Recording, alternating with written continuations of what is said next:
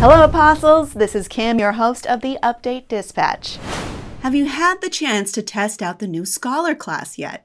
If not, make sure to head over to A3 Still Alive to see the versatile Scholar's fancy summoning skills in action. We added all new content in our last huge update, which could have some of you lost in Seldir. Hang in there, Apostles, on your journey to reaching max level. To support your endeavors, we've got new content and additional ways to increase your combat power. So let's dive into the update. Before, each Apostle could bring 3 Soul Linkers on their adventures. With this new update, that number has increased to 5, allowing you to build your strategies around even more Soul Linkers. Now that you have slots for more than just one attack, defense, and support type, maybe it's time to change up your playstyle. We also have Soul Linker conversion events, wish currency item updates, and more.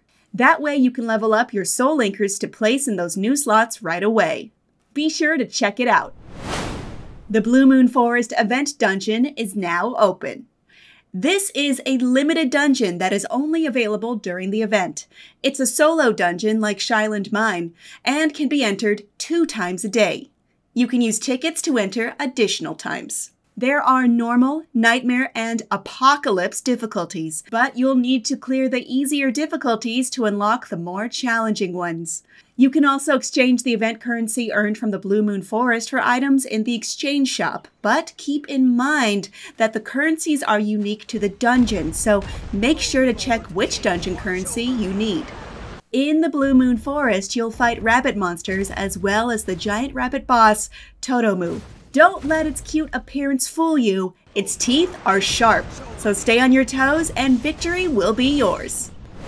The upper limits of various modes will also be expanded and new features will be added. First, the Dark Lighthouse, where you can test your solo strength, now goes all the way up to 84 floors. The maximum sanctuary level will be increased to 70. And starting with this update, additional stats will be applied starting at Apostle level 51. Additional slates will be unlocked and you'll be able to equip various stat boosting fragments in addition to gold and experience related fragments. Battle Pass Season 4 is coming up. Certain rewards from the existing Battle Pass have been changed or improved, so make sure to fight in the Battle Royale and level up your Battle Pass.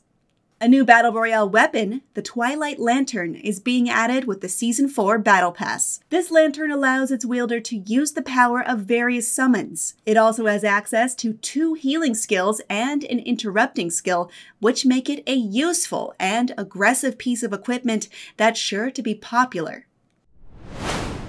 Lastly, region quests for Seldir have been added, as well as new achievements and titles. Check out the look of the brand new Grade 9 cape. For those who want to challenge Velengort Fortress, the new 5-star attack and support affiliation Apostle fragments that grant various stat boosts will be a great help. So make sure to equip them before joining your guild on the battlefield.